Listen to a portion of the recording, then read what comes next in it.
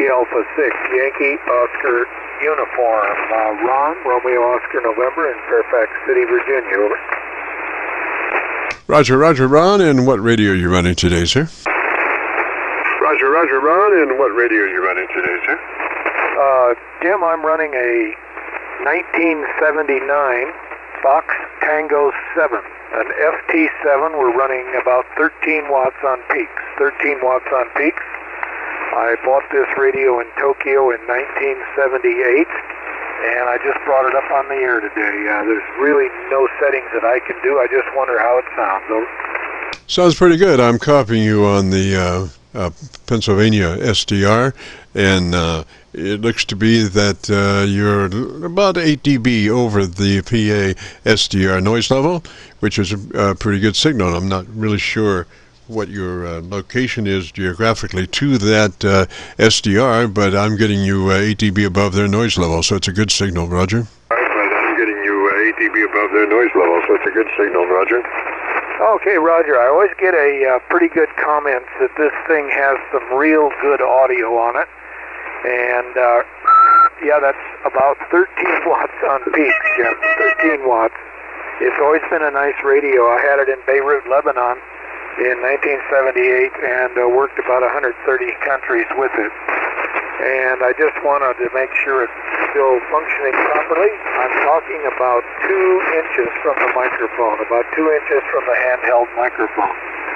So, I appreciate it. Thanks, and you at least let me know that it's still working and still functioning, you know, good old Yaesu. It's a beautiful radio. It's in mint shape, 0.999% collector quality. So, glad to hear that it's still running, over. Roger, Roger, Ron. You might double-check your ALC level. Watch your ALC meter as you adjust your mic and say the word audio, and you're looking for mid-scale to two-thirds to 7, depending on how you're labeling on your ALC meter. You want to be just to the right of center. Just to the right of center on your ALC meter as you say the word audio and adjust your mic gain. Roger? Meter, as you say the word audio and adjust your mic gain. Roger? Roger, Roger. Okay, and again, Jim, there's no ALC adjustment on this. I don't think there was any ALC. It's perhaps inside the radio, but nothing on the outside. This was made in 1978. This is a Fox Tango 7. You might look that up sometime. You won't believe what it looks like. Fox Tango 7. And it was made for Mobile, actually QRP Mobile. But it does pack a punch just with the 10 watts. So I won't hold you any longer. I sure do appreciate it. W6YOU. Roger, Ron. I'm just curious that on your, do you have a meter? Do you have any kind of meter on that radio? Do you have a meter? Do you have any kind of meter on that radio? Yeah, the only meter I have is a power out meter, and which doubles as an F meter, and that's all. And on the tune, you pretty much tune for maximum, over. Yes, sir. It looks good. It looks good. It's just unusual that you would not have some reference to setting your mic level. You know, the ALC meter is the way to, you know, set your mic level, unless you have like a light or some means of saying what the, you know, what the level adjustment should be. Roger, Roger. Saying what the, you know, what the level adjustment should be. Roger, Roger. Oh, Roger that. Normally I use my ICOM 756 Pro 3, and you betcha I look at the ALC all the time. But this old radio, one of the first of the solid-state radios that Yaesu came out with, nothing like that at all. Nothing like you just plug it in, and you need an antenna tuner. You give it, put it in CW and tune for maximum on the meter here, and that's where you are. So I'm glad to hear it's working now. Glad to hear that it's still putting out spec. And looking at my output meter, it's really bouncing around, really looking good. So back to you. Roger, Roger. Well, you can tell by if you don't have a ALC meter, you can tell by the power meter as it comes up to 0 how much it just kind of hangs around the 0 area versus flopping around kind of up and down, just from all the way to the bottom to the top. It just kind of wants to hang as you talk like this. Just wants to hang up around the 0 area. Roger, Roger. It just wants to hang up around the 0 area. Roger, Roger. Oh, Roger. Yeah, it bounces. It's just bouncing all over the place. 1, 2, 3, 4, 5. Yeah. I mean, 0 to 13 watts, just bouncing back and forth. Roger, I just saw some good fluctuations there. So what is your mic level right at the moment? Fluctuations there. So what is your mic level right at the moment? Mic level is at about 11 o'clock. 11 o'clock. And that's the best I can do on that, Jim.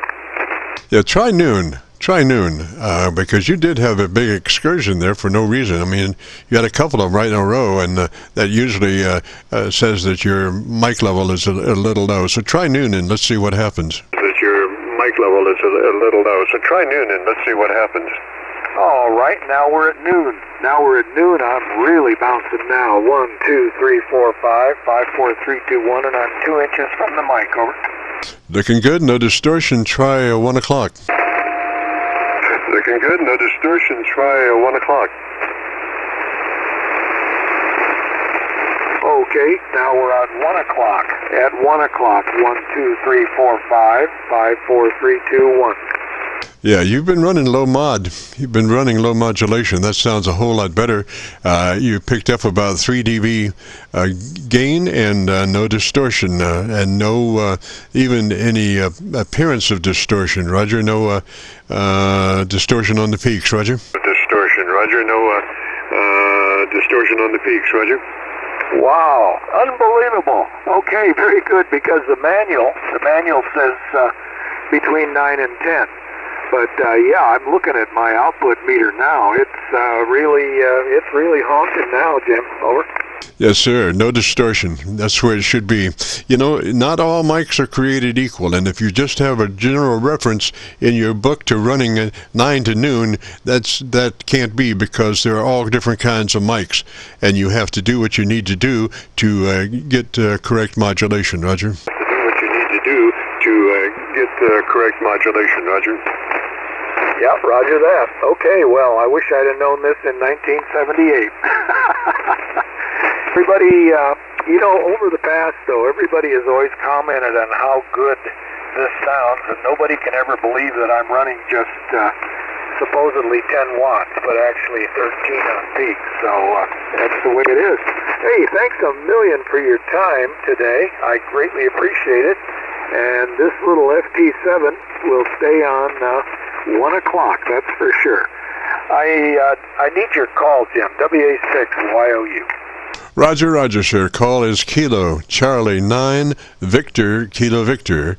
KC9VKV, and if you want to hear that radio and follow the progression of us working on that radio, because I've been recording from the beginning of our conversation till now, if you go to YouTube and do a call letter search for Kilo Charlie 9 Victor Kilo Victor, followed by the word logbook, will take you to this recording. It'll be cut number 1 in a series of 2,700 Qso-Vlog air check recordings, and I'll have it uploaded by noon tomorrow. Now, I did have to turn you down because you did increase by 3 dB over your original signal, at least 3 dB. Roger, Roger? dB over your original signal, at least 3 dB. Roger, Roger? Roger the 3 dB. Well, thank you so much. I greatly appreciate it, and it's been really interesting. I just happened to tune across your signal, and you were helping people out, and it's greatly appreciated today, Jim.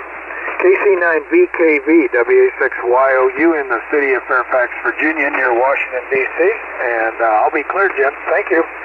Roger, Roger, Ron, 73, sir. Have a great afternoon. Beautiful weekend. This is the Friday afternoon Qso-Vlog Net. If you have a radio you want to check out, give me a shout.